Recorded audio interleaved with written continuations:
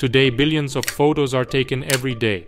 It is the best method of capturing moments that will never be experienced again, preserving and sharing them with others. Since its development in the first half of the 19th century, photography has been considered a medium of representing visible reality in the most accurate way possible.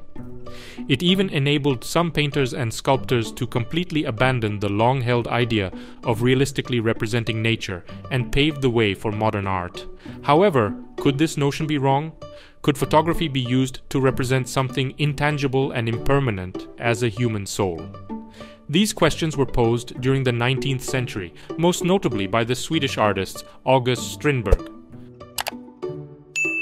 Johann August Strindberg was a Swedish writer and playwright born in Stockholm in 1849. August's early childhood was spent in emotional insecurity, poverty, and neglect. He studied at the University of Uppsala and the Institute of Technology in Stockholm, preparing for a medical career, but after failing the chemistry examination, he became disillusioned with formal education. As a student, he financed himself as a freelance journalist and had already started working on his first drama, Master Olog, published in 1872. 2 years later, he became a librarian at the Royal Library, and in 1877 began an intense relationship and eventually disastrous marriage with Siri von Essen. The last decade of the 19th century presented a rough period for both the writer and his artistic pursuits. It was a period of psychological turmoil and writer's block, from which a new way of expression emerged.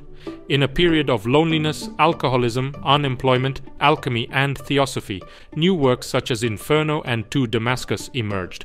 The plays he wrote in this period were precursors to modern theater and expressionist drama. August Strindberg passed away on the 14th of May 1912 in Stockholm at the age of 63. Despite being primarily a literary figure and remembered as such, Strindberg is a complex figure who dabbled into the visual art world as well, leaving behind some paintings and even more photographs.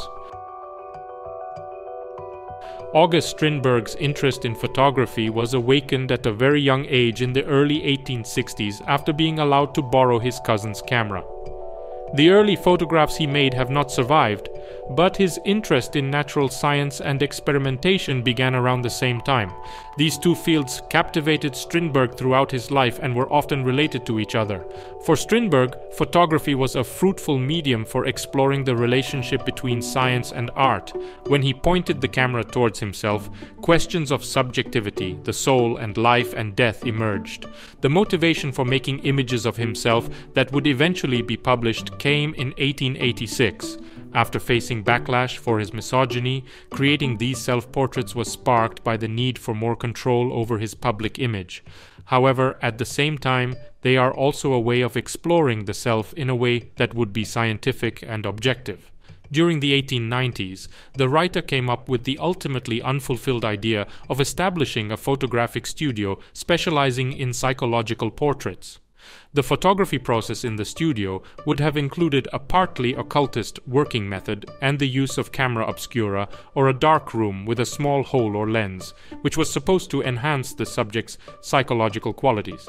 He did not like to use lenses and preferred to use simple self-made devices. In one instance, he made a camera out of a cigar box with no lenses. Together with the Swedish photographer Herman Anderson, he constructed the Wunderkamera, a type of photographic device meant for life-size portraits. In 1886, Strindberg moved to Gersau in Switzerland together with Siri and their 3 children. He quickly started taking photos of their family life with a recently purchased camera. Little information remains about the photographic process. Siri took some of them, and some were taken with delayed shutters, but all were staged and directed by Augustus. This is the reason why they are considered self-portraits. These photographs show the artist posing in different roles as a writer, musician, father, husband, gentleman, and bohemian artist. All 18 images were accompanied by text that gives an extra autobiographical layer. The text refers to the subject's thoughts rather than actual speech, emphasizing interiority. Sometimes the relationship between the images and the text seems arbitrary. In the photo of Strindberg playing the guitar, the text reads, "It doesn't help to eat grass." This is a direct quotation from Strindberg's own story, Development. Several other captions are literary references, as in the gardener one, which has the following text. Well, we have to become gardeners, from Voltaire's Candide. The texts create confusion between the inner and outer by inviting the viewer to imagine that these captions convey what the subject was thinking when the photograph was taken. Despite the seeming spontaneity of these images, they also contain an element of darkness and silence. Strindberg looks directly at the camera and poses self-consciously in all of them. A smile breaks no single portrait and the atmosphere remains deadly earnest. In the Gersau photographs, Strindberg remained in the naturalistic project of recording reality in detail to capture the world's essence. However, at the beginning of the 1890s and his so-called Inferno period, he became increasingly interested in penetrating the surface of the visible world in order to grasp what goes on underneath it, which aligns with the prevailing notions of European culture in general.